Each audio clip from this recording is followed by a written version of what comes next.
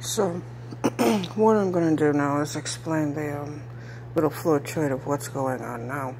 You see, these people can say it's my family, but I've been out of Buffalo now since 2016.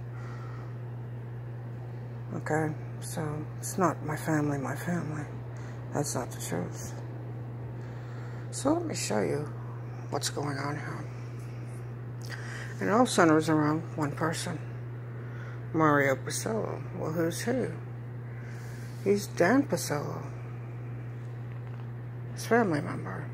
This guy's a terrorist. He's the one that's on me. He's one of them that's stalking me. And if you don't know who he is, I'll post another picture of him up. Now, this goes back to People Inc. Now, what happened with People Inc.? They went to Toronto, two of them from the board. And they were caught in a Toronto stint. They didn't do anything to them, no. People Inc. has, their executive board has a person who owns a strong law firm. They have offices in Buffalo and Georgia. Mario Pacello works for Strong Law Firm. Now, Mario Pacello also works for Department of Justice. And this is how him and his little people who have been sitting on me for years are getting out of it. Right through here. Department of Justice. So now, you got people connected to the terrorism.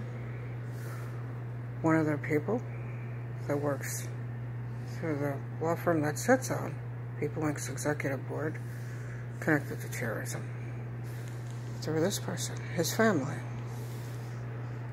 And you got the Department of Justice connected through him, through Mario Pacello, goes right back to the terrorism. And that is how this thing is going through the government. And this is why these people never get picked up. Now, as far as the cops get their little egos bruised, you'd be nice to know that the Department of Justice didn't do anything. They didn't even bother to look. And why didn't they do it? Oh. So who busted your ass and opened all those investigations on you? Your little friend, Dan. Yep.